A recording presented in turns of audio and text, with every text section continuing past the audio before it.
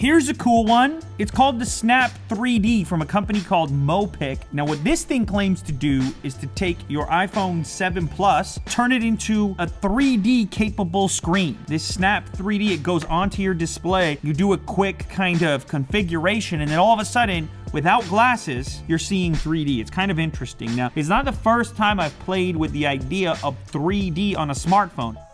Ooh. Whoa! Whoa!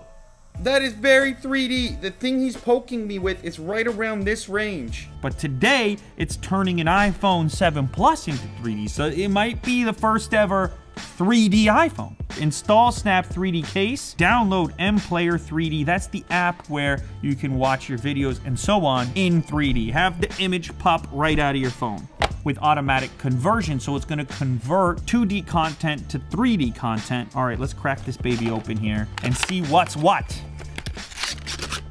Oh, wow. A lot thinner than I expected. So, oh, you wear the case on the back of the device when it's not in use. See, I was wondering about this implementation. Just sits on the back of your device. When you want to go 3D mode, it goes on the front. And you see, the reason I know that is because there's the cutout for the home button. And then when you're done, you want to go back, a very, very thin case when it's not in use. To save 3D content, connect your mobile to your computer, go to iTunes Apps File Sharing, choose mPlayer 3D and add it to your documents. Woo! So with those stickers off, you can see it's a very minimal case. Let's launch it, mPlayer 3D, and then I am going to put this case on, which appears to have fingerprints already. Good. Oh my goodness. All right, I'm already having a 3D effect, sort of. Look straight, keep a distance. Okay, cool, next. Caution. What? No hair, no sunglasses, no hands near your face, and no fancy anti-pollution masks either. All right, I can handle that. Stay within the red lines. Ooh, it got my eyes. Oh, this is more sophisticated than I thought. Jack, can you see this? Hang on. Now, when I'm looking straight at it, it grabs them, it turns them green. Whoa, angle setup. Check this out. Ah, and I want these to be parallel. Ooh, I'm having a real 3D feeling right now. Looks good to me. Next, make the beam dark. Okay, so this is far beyond the other stuff that I've played with in the past for sure. Whoa. What do you see with the right eye? B.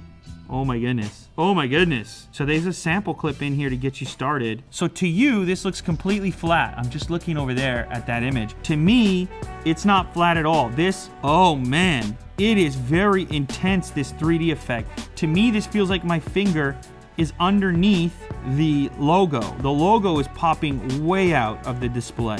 Should I do a movie trailer? Deadpool movie trailer. Let's try this. Wow. Why the fancy red suit, Mr. Poole? Oh, that's because it's Christmas Day, Dopinder, and I'm after someone on my naughty list. I realize as I'm getting lost in this right here that you guys, to you it looks completely normal. You're not having this effect at all. It's amazing. There's eye tracking, because since it finds your eyes, it's a very consistent 3D effect. Mr. Wilson. This is wild, man. You're not gonna see it. There's no way. You only have one eyeball, Jack.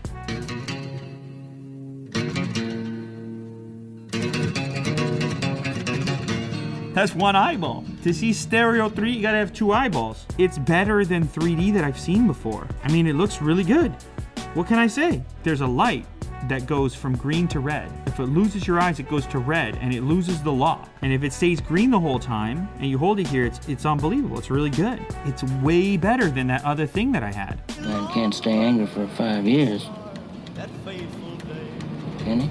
And I don't really feel like I'm straining my eyes, which is bizarre too, because normally I do. Something called Snake Demo. Okay, this is way more 3D than the movie trailer. For me, it's like out here. If that makes any sense to you, but it's popping out substantially.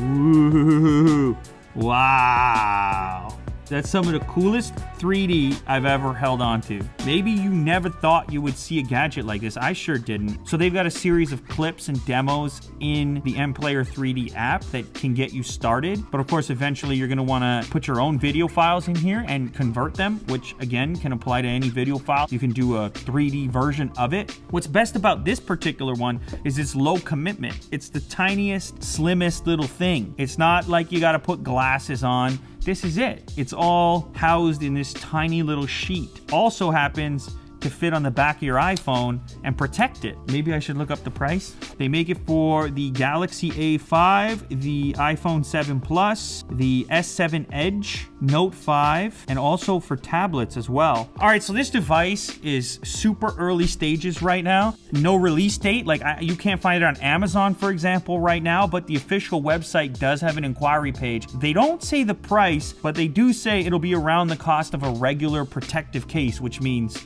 dirt cheap, probably. This could be a really cool thing, so check out their website for more information. But like I said, don't expect to go to Amazon and like buy this thing right now. Just keep it on your radar. It's a cool implementation.